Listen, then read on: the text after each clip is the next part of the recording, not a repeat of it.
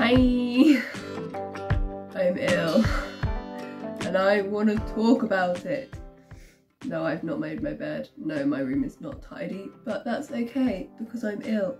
Listen, I'm not actually like really ill or anything. I'll be fine in like a day or two, but I am slightly poorly, and that for me means I want to complain because complaining is my favourite thing.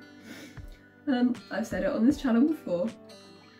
I am a born and bred attention seeker. I'm sorry, but it is the curse of being a self-aware attention seeker. That one I'm poorly, I want to tell literally everyone about it.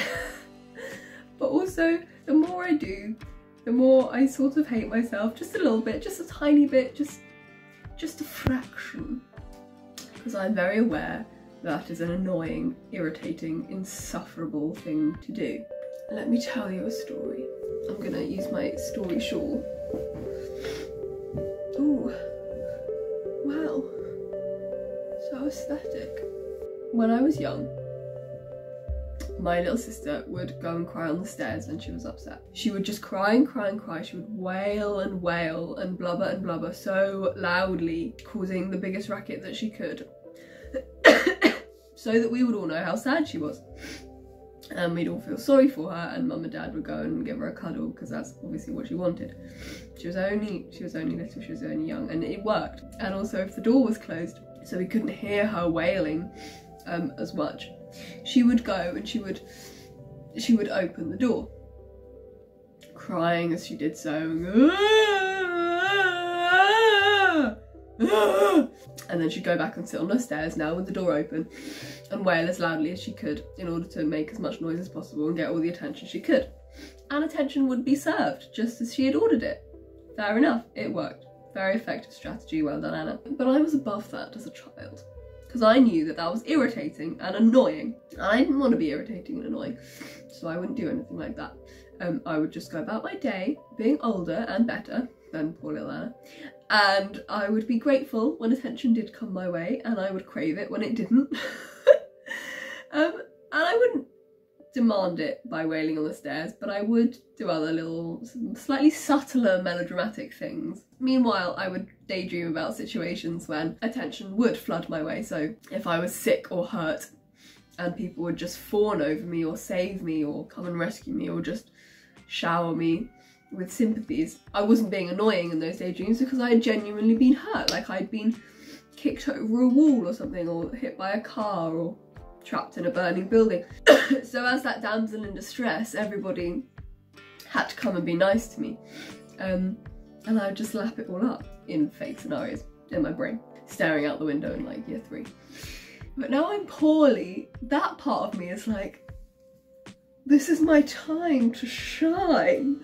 I'm genuinely a damsel in distress. My distress is audible in my croaky voice. This is my moment to get the attention that I deserve. And I want to just harvest all this attention like an autumnal little gremlin. Just grabbing it between my clammy fingers towards my peely face, all this dry skin that I've had from constantly blowing my nose. I am disgusting, ladies and gentlemen. But when you're actually sick, you realise that all you want to do is sit inside in your bed and binge watch The World's Toughest Prisons on Netflix and drink peppermint tea and lemon and honey that's been delivered to you by kind family members or flatmates, and also sleep. You're not exactly surrounded by people fanning and fawning over you.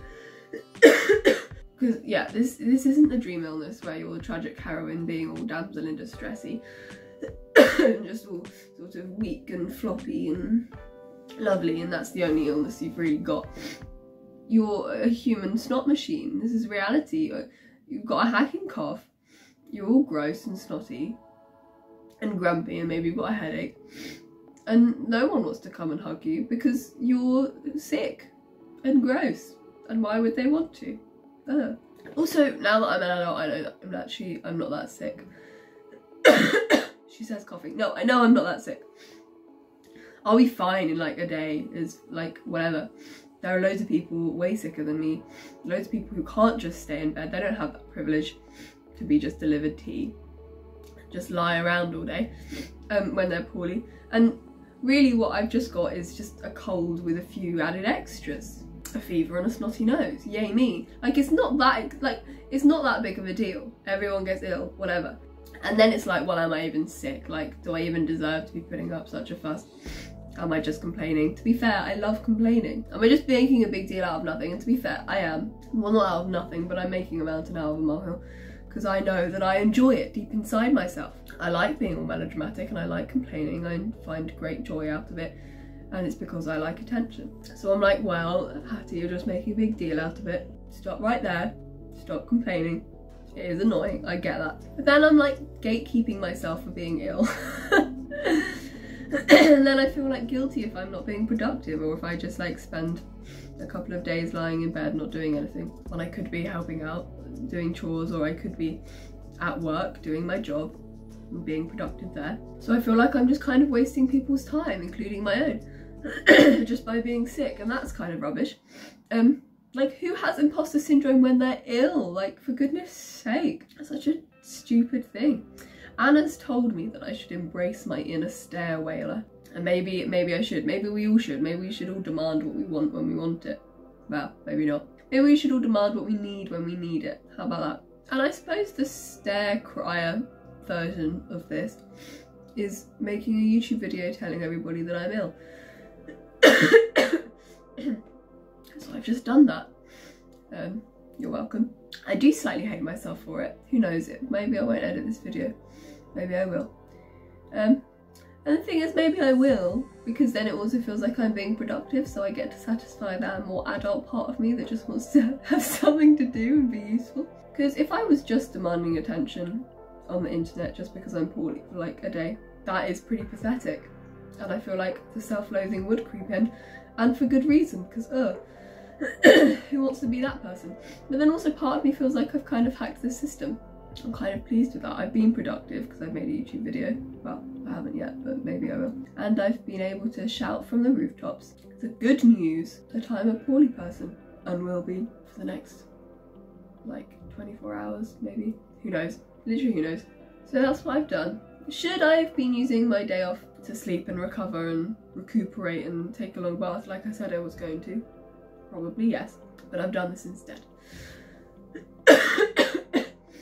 You're welcome. Or I'm welcome. I'm welcome? Is that a phrase that we can say? I don't know. Okay. That's it. I'm gonna go back to bed now.